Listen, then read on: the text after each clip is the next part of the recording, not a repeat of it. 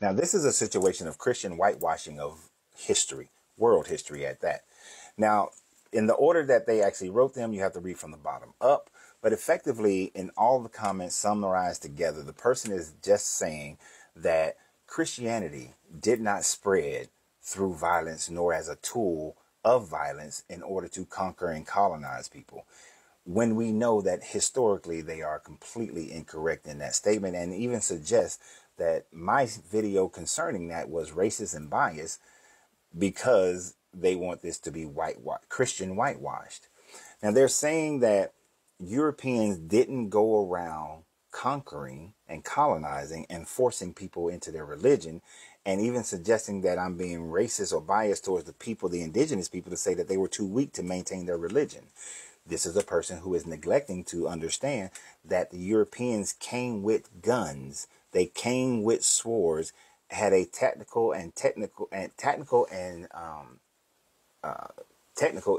advantage over the people to which they were colonizing, as well as the Muslims did the same things with the spread of Islam.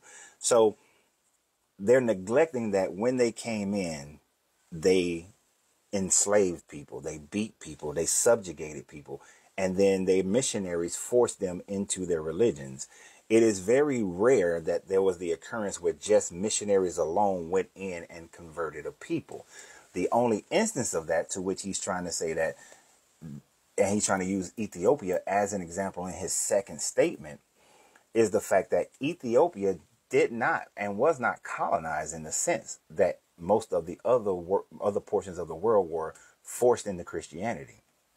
In the Ethiopian situation, which is a rarity, you had a Christian priest who shipwrecked in the Axiom Empire, modern day Ethiopia, and then got permission, went back, made his way into the courts of Ethiopia, went back to Egypt, got permission from the Coptic Church to come back, and then because the Axiom Empire king Hazana wanted to convert to Christianity so that he can have better trade relations with Rome, and this happened in 330 CE.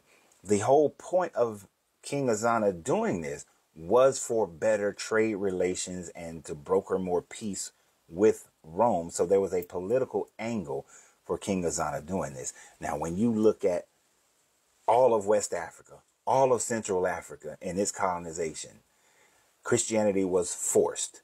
When you look at all of the Americas, Christianity was forced. Australia, Christianity was forced. Countries where Christianity wasn't forced were countries like Japan and China, to which they could not conquer.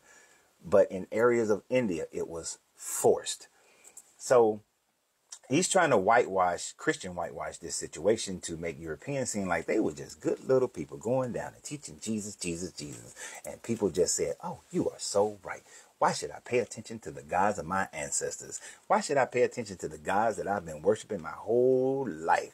Jesus is the reason for the season. That is a whole bunch of bullshit, my guy, in order to make you feel better about the spread of Christianity. Because without force, Christianity would have never spread. I want you to think about this. Although Christianity did spread in the Roman Empire, it did not become the dominant religion until 381, when Emperor Theodosius II forced the Roman Empire to become Christian. And during that time frame, he tore down all monuments of other deities. He massacred and killed, MDK'd people who did not agree with the Orthodox version of Christianity that the Roman Church was putting out. So therefore, even the Roman Empire was forced into Christianity.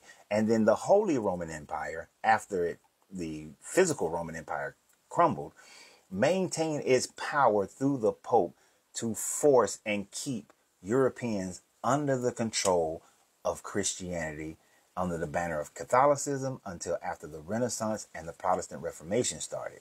When you research the different kings and queens of Europe, you will see that they forced through subjugation Christianity and whatever Christian doctrine that they desired towards their people, into their people. This is why the Puritans and the Pilgrims left to come to America, because they did not want to be forced into the Anglo-Saxon church. So you don't understand your Christian church history. You might want to go research it. And when you do, hopefully you will awaken from the whitewashed Christian version that you are trying to perpetuate here. But for everyone else, always remember, you have to free yourself to be yourself, because your greatness is non-negotiable. Good journey, good vibration.